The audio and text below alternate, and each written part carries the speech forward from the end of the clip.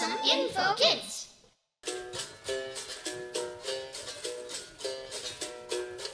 Capoeira can be fun, it can be challenging. It can really get you moving, get your heart pumping. I'm Odin from Somerville, Massachusetts, the traditional land of the Massachusetts people.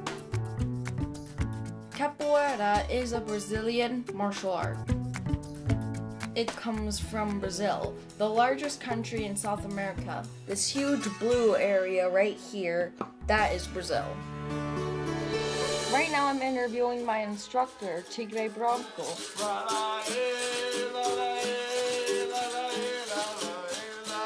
My instructor's name is Breno Di Martino. His capoeira nickname is Tigre Bronco, which translates to White Tiger. Thank you, Odin. Hello, Gênio. So, genius, his name is Gênio in Portuguese. In capoeira, we all have nicknames, and my nickname's Gênio, genius. The language that we speak in Brazil, it's Portuguese. Do you know how capoeira started? Capoeira was born in Africa and grew up in Brazil. The movements and rhythms came from Africa. Enslaved African people, brought to Brazil by the Portuguese, created capoeira. Brazil was, for a while, a colony of Portugal. And because of capoeira, I am learning some Portuguese words myself. The first movement you learn in capoeira is called ginga. Ginga is a Portuguese word that translates to swing or rock back and forth.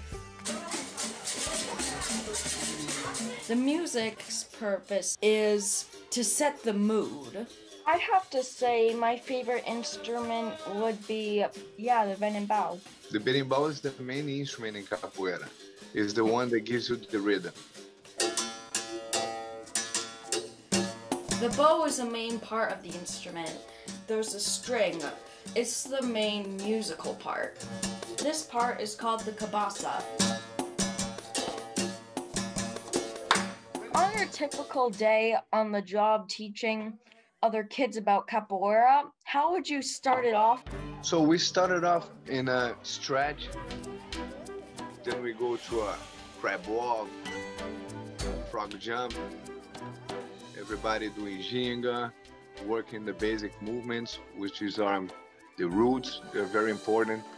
And then in the end, we do the circle. Right now, what's going on is a roda. Roda translates to circle. My instructor, Tigre, you can see his techniques are pretty effective. And that's me he's playing with. When your partner do a movement, you react with another movement. So it's a dialogue. One do this, the other one respond with a different thing. You're on your toes, but you're also having a lot of fun at the same time.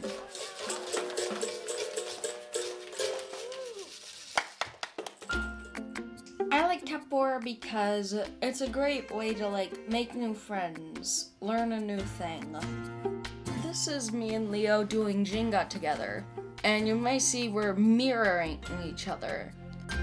Doing capoeira with Leo is part of how we became friends.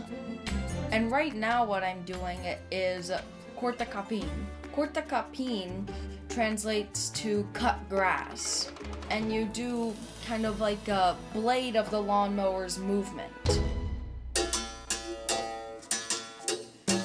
What capoeira is to me, and I think it's the same for my instructor, Tigre, and for my friends in capoeira. It's like a treasure to us. We're all gonna have it up here probably for the rest of our lives.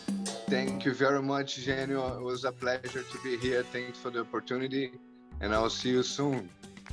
Later.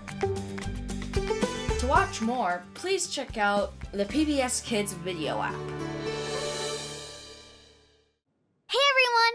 Molly of Denali is made possible in part by A ready-to-learn grant from the U.S. Department of Education, the Corporation for Public Broadcasting, a private corporation funded by the American people, and by viewers like you.